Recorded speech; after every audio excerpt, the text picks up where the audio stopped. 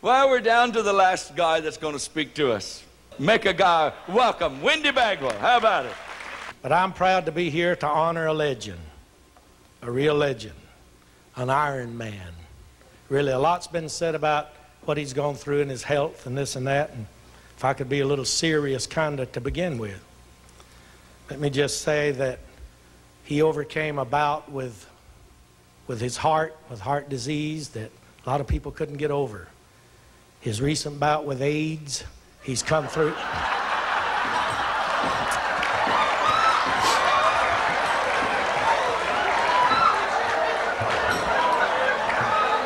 A lot's been said about the fact that he's been married to the same woman for 44 years. And, you know, I think that's a great credit to the man. That tells a lot about the man. However, I know 4 or 5 women he should have had to marry, but the fact that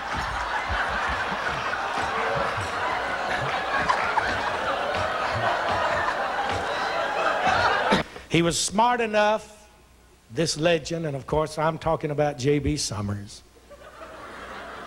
Sumner. He sat down. That was going to be my funny line until you destroyed it. That's what happens when you bring these worldly country singers into a second.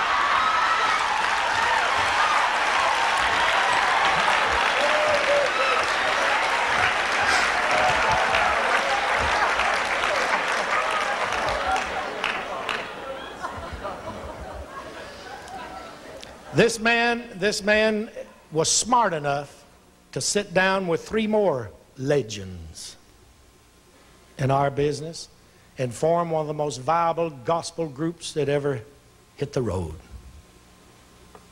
He sat down with Hobie Listener, James Blackman, and Jack Hass.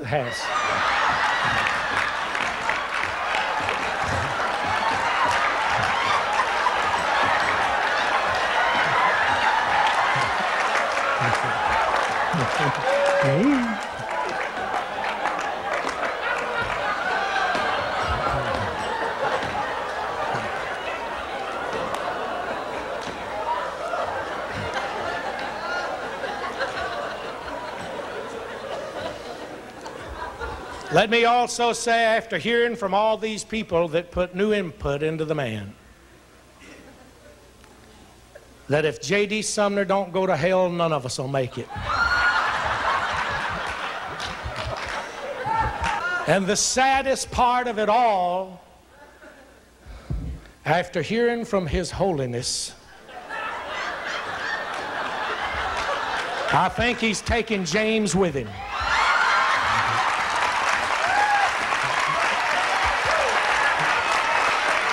So I like to end my little stand here just before I make the fastest rush to the bathroom you have ever seen. I like to finish my little speech with a poem. Would you shut up till I read the poem? This is to J.D. When it seems your work is all in vain and rewards are very few, remember that the mighty oak was once a nut like you. And when you're feeling down and out and the bottom is all you see,